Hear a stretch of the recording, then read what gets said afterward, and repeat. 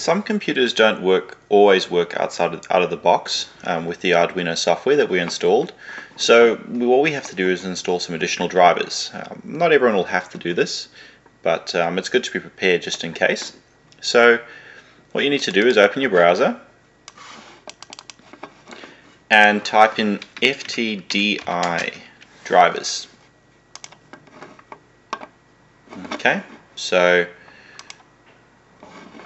go to this page, the first page. So you want to use the VCP drivers.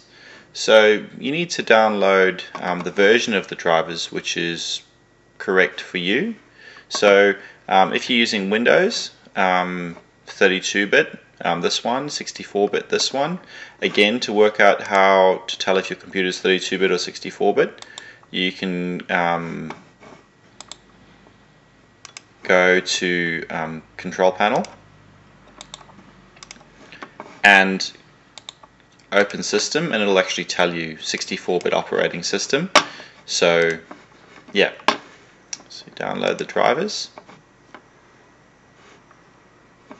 You can actually also download the executable. See down here, I'm downloading both.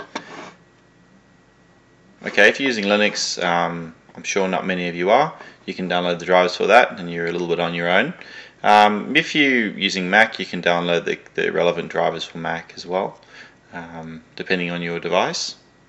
Okay.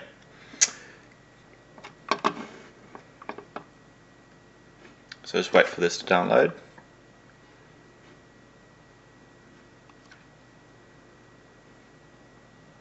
Okay, so that's done, it's opening.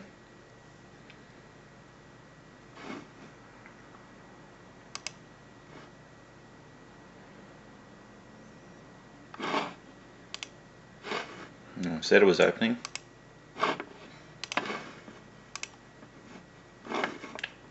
There we go, it opened. Okay, so we want to extract them.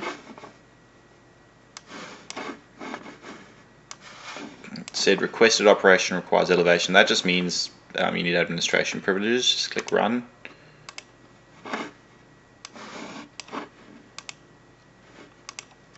So what that means is you actually have to go to where the driver was downloaded and right click run as administrator. So I'm going to go to the downloads folder. Here's my downloads folder. So I right click run as administrator. Click yes, and then click extract. So it worked that time.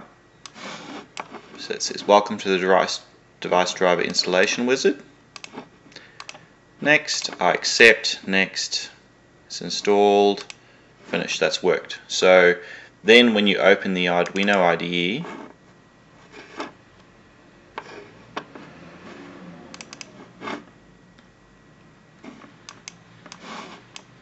it will pick up your board in the COM ports when you plug it in. So that's sort of the main issue we sometimes have. Okay, no worries.